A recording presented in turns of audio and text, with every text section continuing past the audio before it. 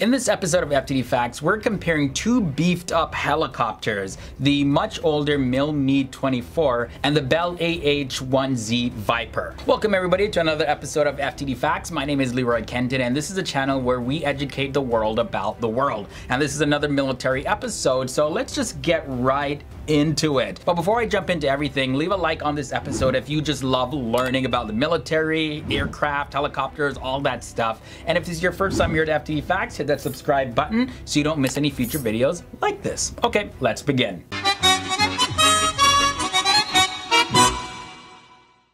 So the first thing I want to start off is looking at the overview of the Me aircraft. So the Me-24 is also known as the Hind, and also it's called the flying tank. Yeah, this thing is a beast. It's a helicopter that serves as a transport aircraft, a gunship, and an attack helicopter. It's manufactured by MIL Moscow Helicopter Plant, and it was produced from the year 1969 up until this present day. There's a total of 2,648 of them that have been built. Its first flight was on September 19th, 1969, and it was first introduced in service in 1972. Now let's take a look at the Bell AH-1Z VIPER. So this is an American twin-engine attack helicopter. It's also called Zulu Cobra. It's based on the military alphabet pronunciation of the letter Z in its name.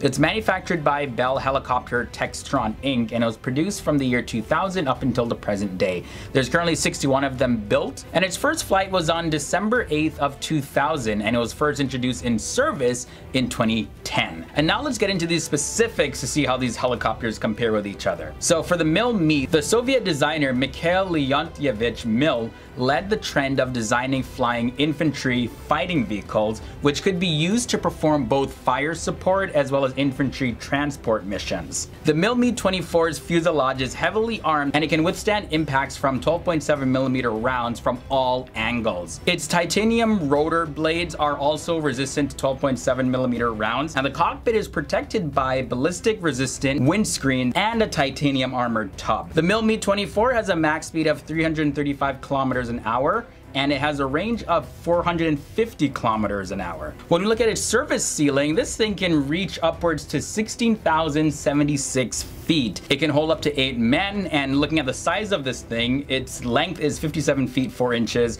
its wingspan is 21 feet 3 inches, and the same for its height, 21 feet 3 inches. So now looking at the Bell AH-1Z VIPER's specs, so you're gonna notice that there's certain aspects of the AH-1Z that date back to the Bell 249 back in 1979. The AH-1Z incorporates new rotor technology with upgraded military avionics, weapon systems, and all that good stuff. It also has electro-optical sensors. Its improved survivability can find targets at long ranges away and attack them with deadly precision. It has a maximum speed of 411 kilometers an hour, and it has a range of 685 kilometers an hour, and its service ceiling a little bit higher than the Me at 20,000 plus feet. However, this aircraft can only carry up to 2 men. It has a length of 58 feet and 3 inches, and its wingspan is 14 feet and 4 inches, and that's the exact same for its height as well, 14 feet 4 inches. Now next up, I want to take a look at the armament for these helicopters. For the Me-24, the guns it can carry are the 12.7mm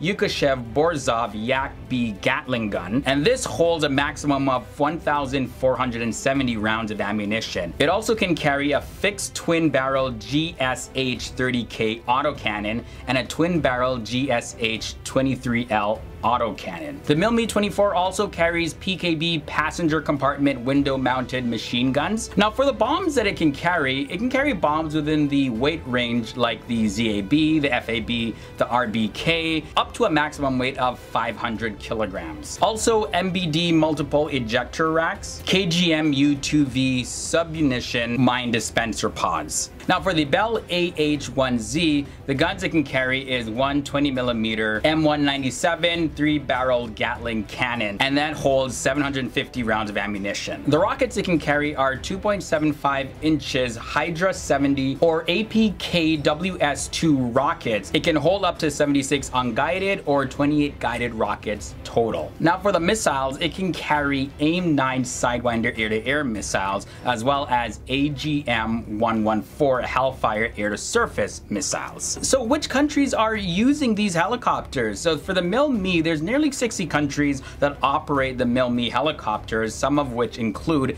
Afghanistan, Belarus, Brazil, India, Indonesia, Iraq, North Korea, Pakistan, Poland, Russia, Syria, Ukraine, the United States, Yemen, and Zimbabwe, just to name a few. Now for the Bell AH-1Z, their operators are just Bahrain, Pakistan, and the United States. So these are how these two helicopters compare with each other. The MIL-ME is called a flying tank because it's so hard to shoot down, and it's so versatile as it can operate as an attack helicopter and a transport aircraft with ease. And for the AH-1Z, it's the only attack helicopter with a fully integrated air-to-air missile capability, and it travels much quicker at 411 kilometers an hour. So both great helicopters. Let me know which of them you prefer down below. You can also follow me on social media. Those links are below in the video description as well. And it's been awesome learning with you here on FTD Facts. I look forward to see you in another episode where we explore facts and information about something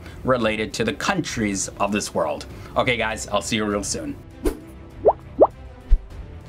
For those of you hungry for even more knowledge, here's a playlist where you can learn a lot more about military aircraft. We also have videos on a variety of topics relating to the military, so stay tuned right here to FTD Facts for new episodes daily.